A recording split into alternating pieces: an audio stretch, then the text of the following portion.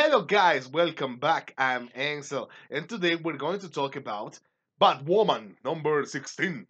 So we have Kate trying to save her sister after everything that went down with the old helper of her old lover in trying to destroy Gotham.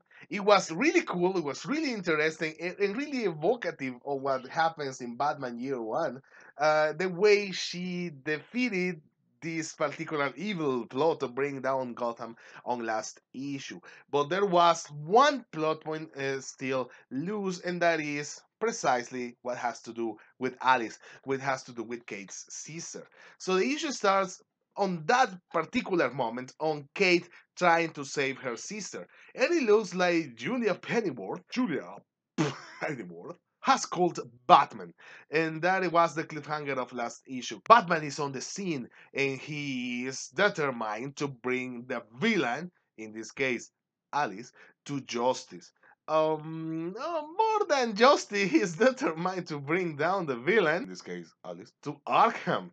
To which Kate, which I should say is pretty reasonable. I mean, Batman should know that Arkham is not precisely an efficient establishment, a particularly, I mean, it's not a facility that you. It's not the first facility that comes to mind when you think of places that really help its patients. But hey, it's Batman. He's really obsessive about stuff. So we have a confrontation. We have a little war of Batwoman against Batman, because of Batwoman's sister, and basically nothing much else happened. The issue was just Batwoman escaping from Batman and employing some tactics to keep ahead of him, at least enough to save her sister. And in this particular situation, everything is just an internal struggle, and I really like how the issue handled that. It was an internal struggle of for Kate about, hey, what do I prioritize here?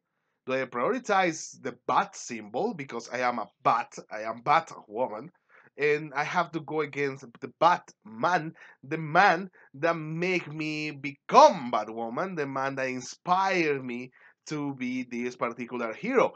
Or do I say my sister? The weight of blood is massive, so we have Kate prioritizing her sister, uh, and and and as I was saying, nothing much else happens in this issue, but the way that Kate keeps, let's say, suffering from this decision, the decision of putting her family above the symbol of her heroics, it was really well done and it was really well handled and it was well written. So I really like that part. So by the end of the issue, let's say that she wins, but she loses because she has been put into a position where no matter what happens, the villain wins. It could be in one way, it could be in another way, but the villain wins. So she is kind of left devastated in any way. And I liked how this was designed by the writer. It was a really nice